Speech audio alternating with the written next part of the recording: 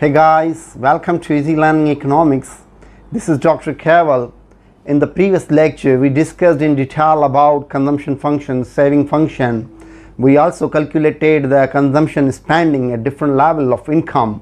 In this lecture, we shall calculate the equilibrium level of income and consumption at the equilibrium level of income, and also we shall calculate the savings at that equilibrium level of income. Given consumption function is 200 plus 0.8y when 180 crore rupees investment is made in the economy. So we have given this data, the consumption function and investment. So we have to first determine the equilibrium level of income. As we know, income is either equals to consumption plus investment or income is equals to consumption plus saving. So here the investments are given. We are using this formula, income is equal to consumption plus investment. We substitute this consumption function instead of C, and plus 180 is the investment. By solving it, that the total national income will be 1900 crore rupees. So this is the equilibrium level of income, that is 1900 crore rupees. So what will be the consumption at this 1900 crore rupees, the level of income which we have determined? We have found the equilibrium level of income, that is 1900 crore rupees.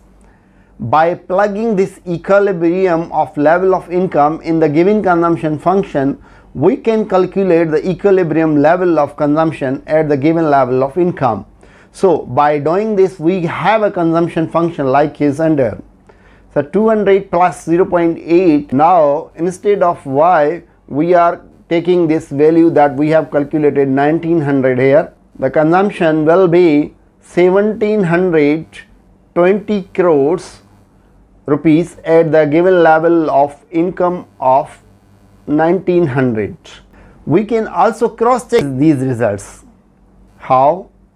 As we know, income is equals to consumption plus investment. 1720 crore rupees is the consumption expenditure that we have determined, and 180 crore is the investment. So consumption plus investment is equals to 1900 income. What would be the saving at the equilibrium level of income? If consumption function is given, so we have found the equilibrium level of income, that is 1900 crore rupees, consumption that is 1720 crore rupees. And now we are finding the savings at the given level of income and consumption. The national income is equals to consumption plus saving, that is income we have found, that is 1900, and 1700 is the consumption. So we have to find this savings by using the given data. So 1900 minus 1720, saving it would be equals to 180 crore rupees. So we may cross check here that income is equal to consumption plus saving. So by putting these values 1720 plus 180, that also becomes the 1900 crore rupees. We have calculated initially the equilibrium level of income, then we calculated the consumption at the given level of income, and finally we calculated the saving at the given level of income, and also we have cross-checked all these results. I hope this will be helpful for you. If you have any query or comment, please let me know in comment box. See you soon in the next video. Thanks for watching.